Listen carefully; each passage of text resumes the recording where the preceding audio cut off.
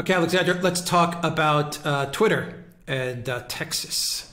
Twitter and Texas, and maybe at the end of the video, we'll talk a little bit about Twitter and Russia, because something interesting is going on there. At the end of the video, we'll discuss that. But we have the big story here, which is Twitter is now suing the Texas Attorney General in order to avoid an investigation into Twitter's censorship of President Trump and of all conservatives, actually, and all types of conservative accounts. So Twitter is suing the Texas AG in order to prevent that Texas AG from digging into what Twitter has been up to during its deplatforming, its banning, and its censorship practices of all of 2020. And basically, this runs once again into the big question of Section 230 and are you a publisher and are you a platform? Just very quickly, Alexander, I do want to say, to the Biden administration's credit, they have appointed, which is an interesting pick, they have appointed a guy named Tim Wu, a Columbia University professor, and he is going to be the top advisor to all the stuff on big tech. And he's been a very big advocate, very vocal advocate for the breakup of big tech. Here's one of his quotes, just to add some context. Quote, "I think breakups or undoing of mergers are actually called for more than we have appreciated in the last few decades." This is what Wu said about big tech companies. I mean, this guy coined the word net neutrality, from what I understand. By the way, he also authored a book called The Curse of Bigness, Antitrust in the New Gilded Age. And this is an interesting pick, but anyway, let's focus on Twitter, Texas, and then focus on this White House pick, because maybe it's relevant in the big picture of things as to what might happen to big tech going forward. Maybe the Democrats and the powers that be want to curve the power of big tech now that they've gotten what they needed out of them. I don't know. What do you think? Absolutely. I mean, this is all very, very interesting indeed. But can we just turn firstly to the court case? I have to say, I find this a very strange court case indeed. I mean, alleging that the Attorney General of a state is abusing his power in this way by launching an investigation of Twitter. I wouldn't have thought that kind of court case would have very, very much mileage. At the end of the day, the Attorney General of a state represents law enforcement in that particular state. And obviously he must not use his powers in an abusive way, but he has very wide discretion indeed in what he investigates, and he is surely entitled to see the documents and papers that he is asking for. And as I understand it, what Twitter is saying in response to this, and why they're resisting this investigation and trying to get the courts to block it, is because they consider that this information is private and confidential. Well, of course, it could be in a general civil context, but in the context of this sort of investigation, I would have thought it is not. And also, and this I found really striking, they said that, releasing this information interfered with its editorial decisions. Now, editorial decisions are things that publishers make. If Twitter is a publisher, then of course it makes editorial decisions. But at that point, it can't argue, it seems to me, that it is an impartial platform. So it can't have it both ways. It can't, claim to be exercising editorial decisions and say that on that basis it's entitled to withhold its documents, and at the same time claim that it's not a publisher and doesn't make editorial decisions, but is merely a platform and therefore has all the legal protections that go with that. It is, as we would say in England, trying to have its cake and eat it as well. So I wonder how this will play out. And to my mind, the fact that Twitter has taken this unusual step, instead of simply and straightforwardly cooperating with this investigation, as one might expect that it would, strongly suggests that Twitter is very nervous and wants to keep itself free of any inquiries and investigations of any kind, and is concerned not to disclose documents, internal documents and internal material about its decision-making processes, because it feels that it might have to answer even more and very serious questions if these come up to public scrutiny. So it's a very interesting decision that Twitter has taken. I can't personally imagine it will succeed, but then again, there is so much that has happened in the American court system over the last 5 years, which I would not once never have believed possible, and of course it does happen. So that I can't imagine that it would succeed. Perhaps, nonetheless, Twitter will, and it will be able to stop an investigation being carried out into what it's doing by the Attorney General of one of the foundational states of the American Union. Well, we shall see. So that is all very, very interesting. Now, about this appointment by the Biden administration, I think it's fair to say that the Democrats are not united by any means about big tech themselves. But I suspect, you know, the Democrats are an uneasy coalition, and various people are brought in order to balance that coalition. And that may be one of the reasons why this decision to appoint this person has been made.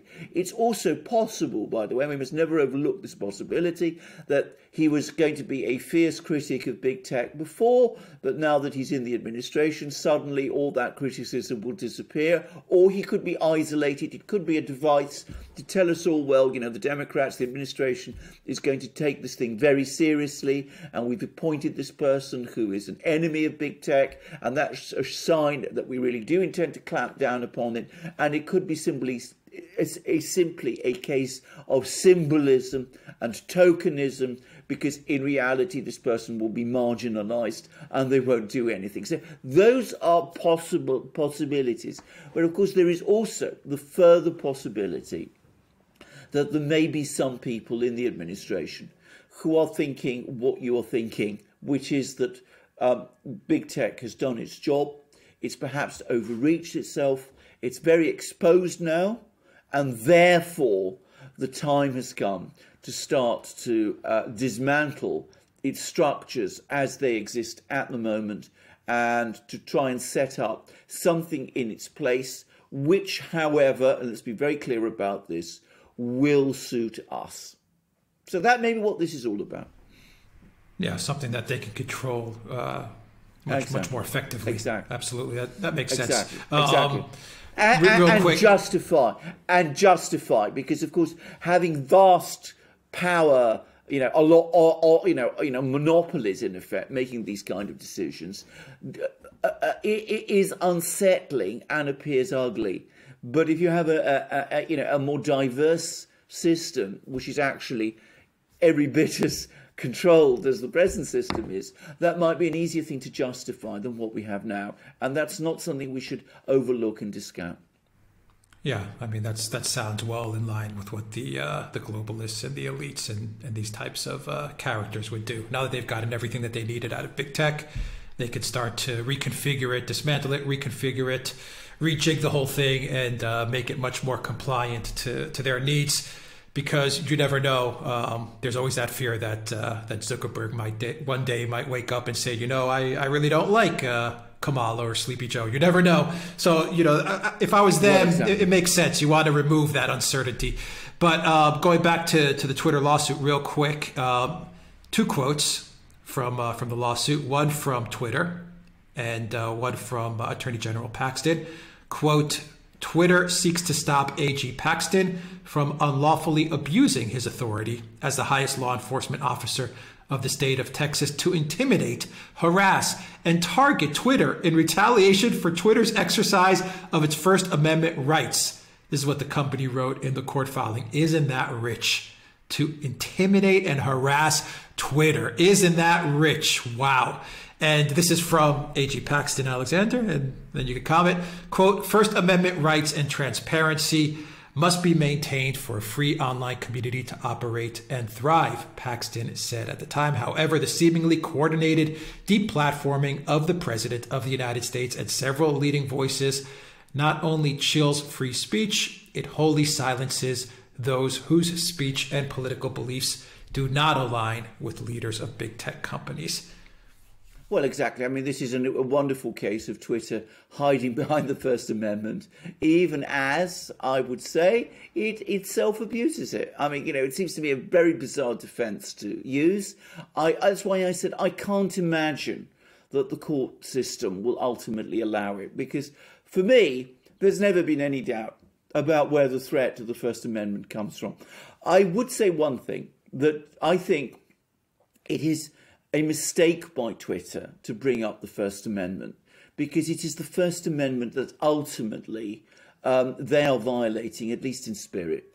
And if they bring up the First Amendment, then it's entirely possible that at some point in the legal process, some judge or some court will say, well, if you live by the First Amendment, then you must fall by the First Amendment. So if you are not operating the First Amendment properly and you accept the First Amendment's importance, then that must mean that we're going to find against you, and you have in effect brought up the very issue that condemns you. So I think that I would have thought that Twitter bringing up the First Amendment in that way is not only rich, is foolish as well. Bringing up the fact that AG Paxton is harassing them, or Texas is harassing Twitter. Wow. Well, wow. Exactly. I mean, a giant company being harassed by Attorney General, who seems to me to be carrying out no more than an investigation. I mean that seems to me a crazy position to take. And again, a court in the United States, the kind of courts the United States has, or at least used to have, I would have thought would throw that whole argument out instantly. But we've seen such strange things happen that I can't be sure. I mean, remember Judge Sullivan, who's retired, by the way, who made life impossible for so long for Michael Flynn. So, I can't guarantee that Twitter is going to lose this case. All I would say is that, as far as I can see, it absolutely should do. Yeah, well, Twitter coming out with a statement like that, that's the bully complaining that they're getting bullied. But anyway, it's incredible. These people they never cease to amaze and shock me. Going on that, following that note, Alexander, we have this news from Russia, which is looking to clamp down on Twitter. We'll talk about this very, very quickly. And Russia is saying that they are going to be slowing down Twitter's access inside of Russia, and they may ultimately block and ban Twitter altogether, because Twitter is infected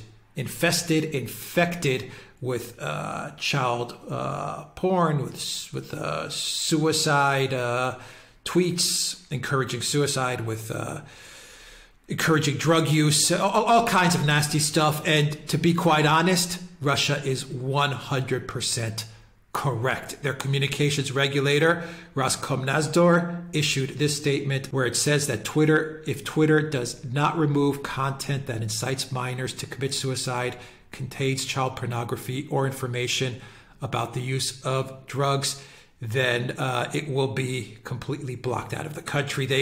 Roskomnadzor also has sent 28,000 requests to Twitter. They've documented it for them to remove posts and links and publications containing all of this filth. And it looks like Twitter has not followed through on those requests from the Russian communications regulator. Yeah, I'm sure you're right. I'm sure there is a lot of that material on Twitter, but we mustn't be, we must be realistic. I mean, the Russians aren't just doing that because there's all that terrible stuff there. There no doubt is. They're also doing it for political reasons. They saw what happened in the United States over the last few months. They've seen the way Twitter has been used in various places around the world to, organise political protests, and they're taking action. And they said they would take action, and that's what they're doing. I predict that Twitter is not going to find itself in Russia, is not going to continue in Russia for very much longer. The Russians, of course, have their own internet infrastructure, their own social media infrastructure. And I think they've also taken steps to create a sort of independent Russian internet if they have to. And I think that's what we're moving towards.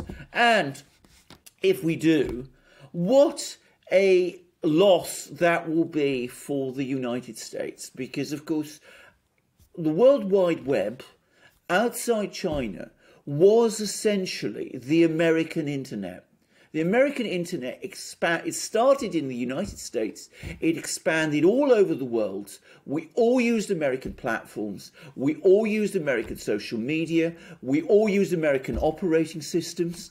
And now, because of the way the tech companies and certain political forces in the United States have tried to use that, we see that countries like Russia, which have the means to do it, are taking increasing steps to separate themselves from all of that, and it will be the end of the World Wide Web.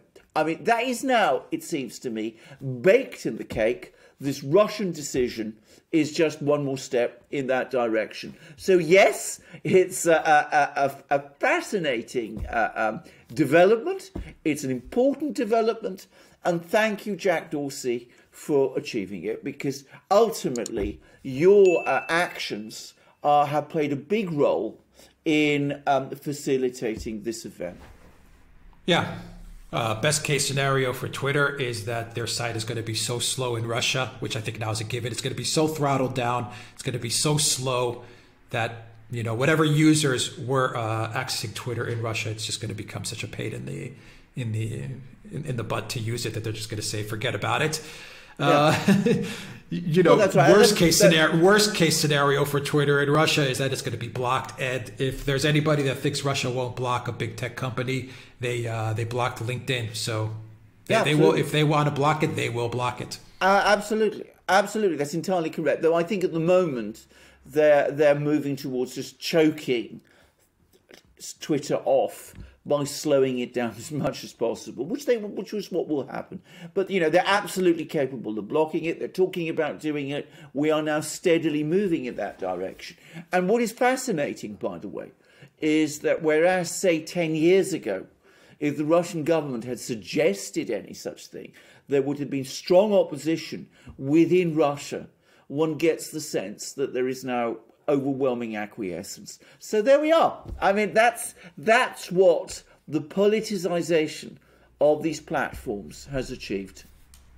Oh, not only that, there's going to be people that are cheering on Russia in the United States and in Europe and in Australia and all over the world. They're going to actually cheer on Russia's decision. That's the game changer there. Absolutely. I mean, it's what can you say? I mean, Germany is already talking about. There are voices in Germany. We called it. Which are already talking like that. Exactly. We called exactly. it. Exactly. We said it was going to go down this route. Yes. And it's going to go down this route. Yeah. Absolutely. Yeah. Can I just say? I mean, you know, we should be sorry. I mean, we're not obviously globalists in any conceivable way. Not at all. But well, I mean, the World Wide Web in itself, you know, did embody something, you know, people talking to each other. But now, as I said, it seems to me that's going to be very, very rapidly gone. And we're not going to have the World Wide Web anymore. We're going to have regional internets covering particular regions. Some places you will still be able to access Twitter, for example, but it will be very, very slow. Like I remember when I was in China in 2017, you could still, in theory, access Google there, but it was so slow that it was just impossible. So I mean, nobody would want to do it because it was so slow. It was just too tedious to do. And that's social media. Well, social media will get siloed off for sure. Other things we'll see, but definitely social media will get siloed off. I don't know if that's a bad thing at this point in time anymore. Well, I agree. I don't know that it's a bad thing either. All I am saying is we've moved from a position 20 years ago, when it did look as if we would have a World Wide Web, to one where that is disappearing fast. And, in 5 years, it'll be gone. That's my opinion. They did it to themselves. They did it to themselves. Yeah. And the result is the soft power of the United States, which came with the internet, which, as I said, was the American internet adopted internationally. That soft power has severely weakened, will be severely weakened in consequence. They did it to themselves, though. That's why a lot of people are going to be cheering this on, even though it's going to probably mean that in a year or two, social media will be fenced off. But the big tech companies didn't leave any other solution going forward for countries. No, they didn't. And when, of course, they deplatformed the president of the United States. Was there not one executive in all of Twitter and all of Facebook and all of YouTube, but it started with Twitter, was there not one grown-up or one adult in the room, one venture capitalist, one investor, one board member with even 5% of common sense to say, hold on, everybody, don't do this. There's only 2 more weeks of him being in office. Don't do this. Was there not one adult in all of Silicon Valley, 30 kilometers, all 30 square kilometers, whatever it is, not one adult to pull them back from what they did? Indeed. And not one lawyer also, by the way, because anyone, exactly. Well, who knows? Maybe there were, and maybe they were overruled. But it was whoever made that decision, it was an incredibly bad decision. And decisions like that always are repented at leisure, and this one will be. Yeah. All right. Well, Alexander, we'll leave it there, but it is called the blockchain, guys, and I think that is the way forward. And that'll probably be the way forward, not only in decentralized finance, but probably in some sort of decentralized social media. We'll see how that space develops. So, guys, Bitcoin, Ethereum, Litecoin, EMC2, Hex, we got some new coins in there. Your help is very much appreciated. PayPal, Patreon, subscribe, star as well. And go to the Duran shop, pick up some merchandise. Our merchandise is does get delivered across all borders, all over the world, actually. So pick up some merchandise from the Duran shop as well. And talk about blockchain types of platforms. Check us out on Rumble, on BitChute, and on Odyssey. BitChute uses peer-to-peer technology, which is interesting for delivering their videos. And Odyssey is on the blockchain. I believe that they have everything on the blockchain, actually. So in essence, they are pretty much censor-proof in a way. And it's a great platform. Yes, absolutely. Absolutely. And look up our shop. Check your subscription to this channel and to our various other channels. And we look forward very, very much to you joining us in our next program. All right. Take care, everybody.